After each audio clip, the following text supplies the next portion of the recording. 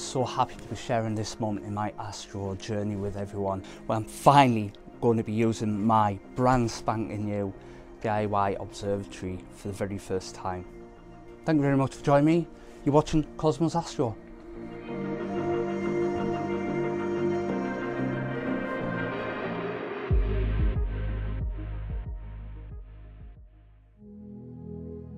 It has been such a long time since I've done anything. I think it's been months since I last did any sort of image session. In fact, the last image that I took was of the Iris Nebula. So tonight I haven't actually got anything planned as such, you know. So I'm thinking I'm going to treat this as a sort of get back into astronomy, astrophotography evening. I'm just going to quite simply slow the rig to certain targets in the night sky that are visible from my observatory here. And yeah, we'll just talk about them and yeah, generally have a bit of fun. Low light situation here, it's got dark pretty sharpish. So ever since I built this observatory, I haven't been able to get out. It's been absolutely awful weather, and it's always the case, isn't it? When you buy something new or you want to test something out for the first time, the astro gods just want to test your patience, don't you, and rain on your parade. On the note of buying new stuff, I think the main culprit to this is anyone who went to the International Astronomy Show a few weeks ago and bought something new. Yeah, definitely your fault. It is forecast clear all night. However, you know, I do live in England and the northeast of England at that, and the weather is unpredictable. So, as always, take that with a pinch of salt, of course. For the benefit of anyone new to the channel and not familiar with what gear I am using, because like I mentioned, you know, I haven't done an image session in a while, and video included. The main focus has been on this build. This is for you guys. So the scope that I'm using is the RedCat 51 from William Optics. It's a small, compact, wide-field refractor telescope. Absolutely love this scope. Great for deep sky astrophotography.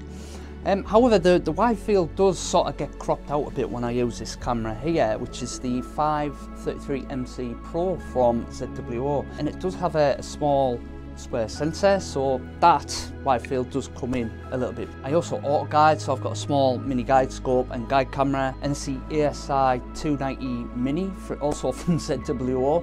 You may see a growing trend here. This is mainly sort of ZWO products, and the reason for that is because I've got a small red box on the front here, which is the ASIair Plus. I've also got a ZWO autofocus there, and this is all mounted on top of the EQ6R Pro from Skywatcher. And in turn, sitting on top of my DIY here, I've got a dual heater band on the scope and also on my guide scope to keep that due away. So the observatory isn't fully operational. I haven't got any power, so I am using temporary power, just an extension lead. I'm basically put this out of the window here and run it into the house via the kitchen window. It's how I used to do things before I built the observatory, so it is a proven method anyway. So we are nearly ready to go. I'm just going to finish setting up. I can see our moon starting to creep up, and by the looks of it, it's round about in the 80% illuminated mark. And there is something else I can see as well, which has given me an idea. All right, how exciting, we're ready to go. I've checked the polar alignment just to make sure it was still in, and yeah, it was all fine. Set the auto guiding away, which is sitting at 0.54, so it's all good. So everything is just how I left it when I last did an image session. All working, which is a first for me, to be honest. I was expecting something to go wrong.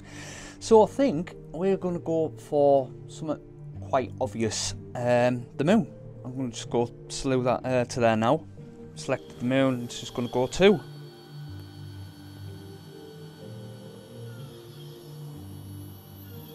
Something that's been absolutely hammered for countless generations.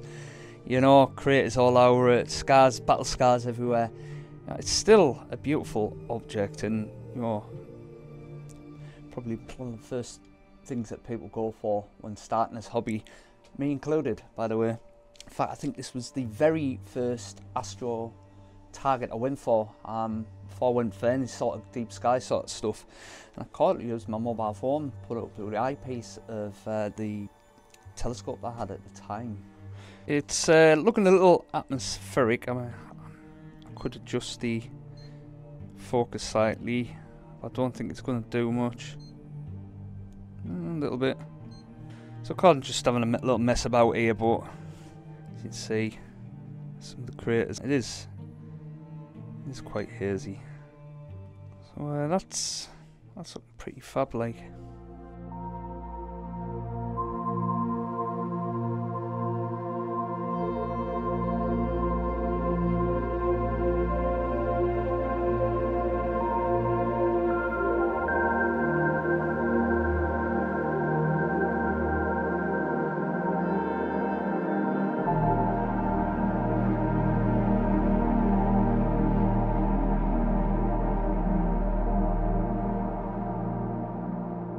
This is Jupiter, and you know, I'm not going to expect much from this little scope. I don't know what I'm going to be able to do with this. I'm going to have a play around now, but I do believe, I know at least 2 of the moons here is Io and Europa, I think.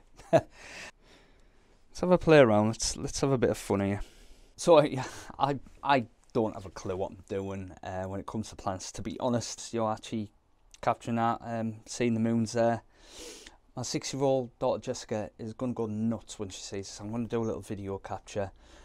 It's her favourite planet, and she's a bit like me. She's an absolute space geek. So we'll do that, and then I'll slow to the next target, and I'm feeling the deep space object coming on next.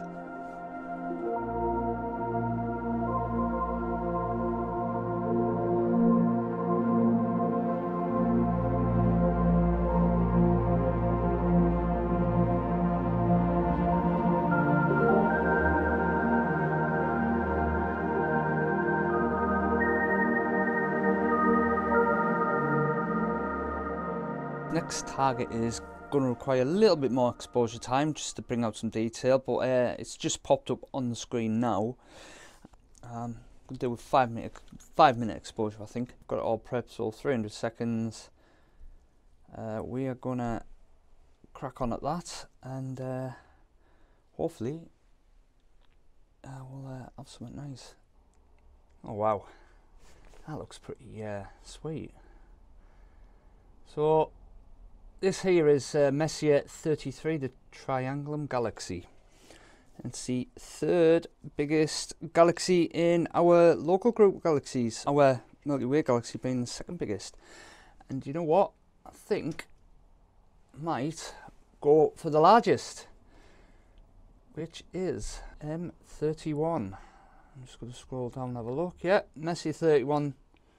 So this is the Andromeda Nebula. It is a galaxy in its own right, and it's massive. Oh, lovely.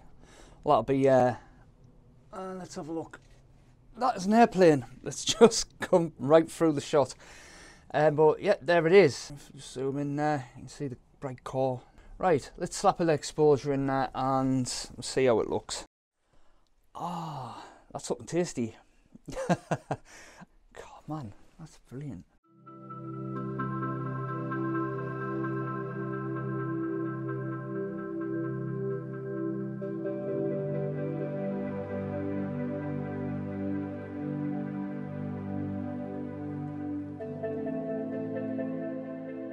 So I've just gone through the menu. I've just seen NGC 1499, the California Nebula. Alright, so here it comes. Boom. Hey, look at that.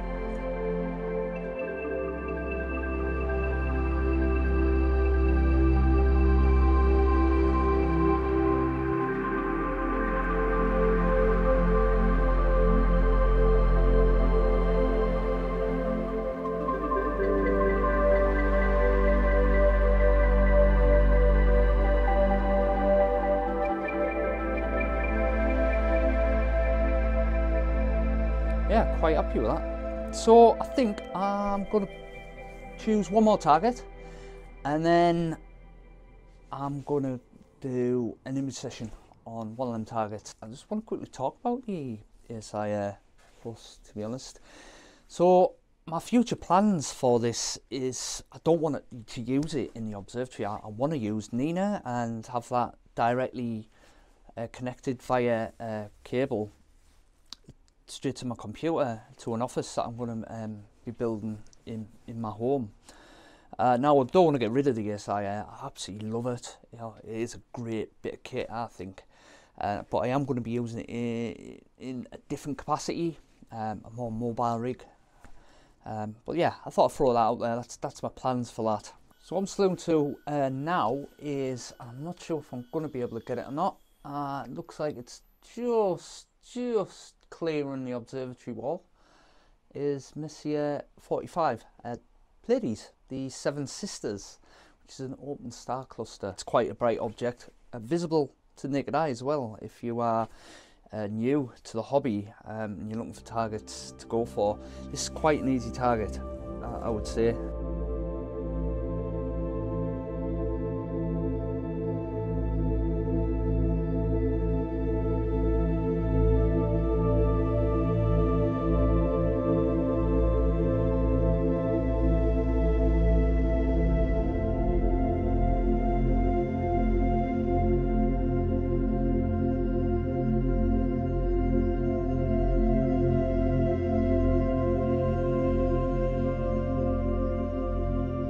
That's another target down. I'm just noticing a bit of cloud starting to creep in, which is just typical. Hopefully it's not a lot, it stays away. Before I slew to one of these targets, I want to talk about the observatory itself. So I'm trying to explain the feeling I've got. I don't want to sound too cheesy. It's like quite a magical moment. You know, I'm open top here, looking at the stars, and it's like your own private planetarium, if you like. I think that's the best way to explain it, and it's absolutely brilliant. You know, I think I spent so much time. I think they were 4 to 5 months building this, and it's finally come to this moment.